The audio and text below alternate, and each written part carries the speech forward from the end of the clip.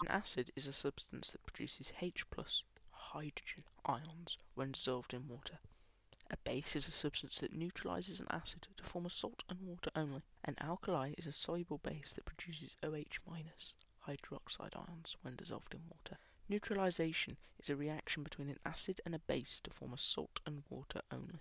A salt is the compound made when the H+ ion of the acid is replaced by a metal or ammonium ion. An acid plus a metal will give a metal salt and hydrogen. Acid plus metal oxide or hydroxide will give a metal salt plus water. Acid plus metal carbonate or hydrogen carbonate will give metal salt and water and carbon dioxide. An acid and a base will give a metal salt and water.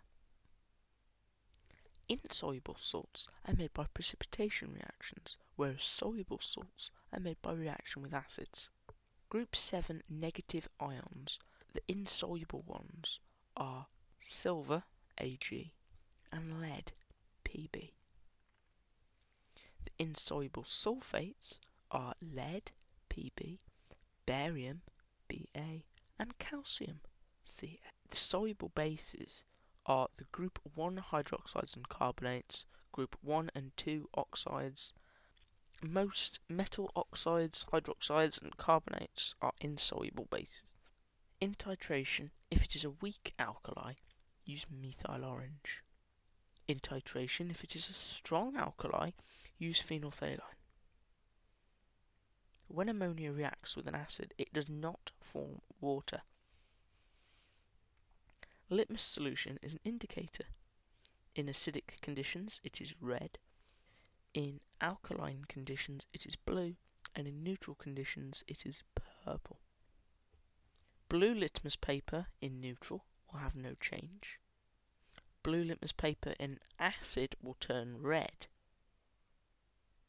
whereas red litmus paper will stay red.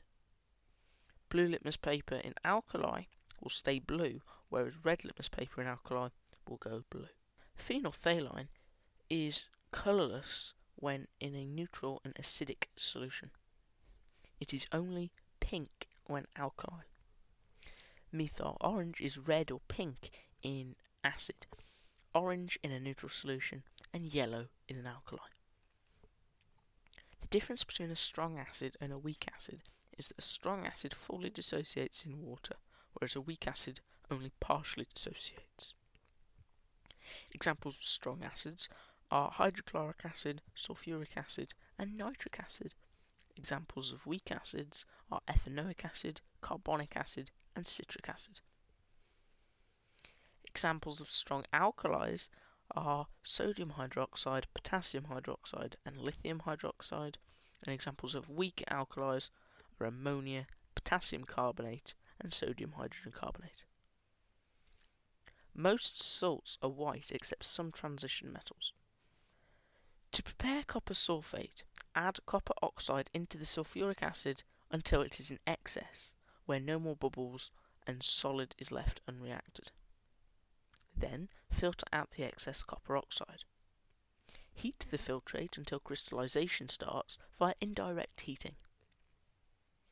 Allow the rest of the crystals to develop at room temperature, and then filter out any excess filtrate and dry the crystals in a warm oven or between filter paper. If adding an insoluble base to an acid, such as copper oxide, the acid must be warmed beforehand.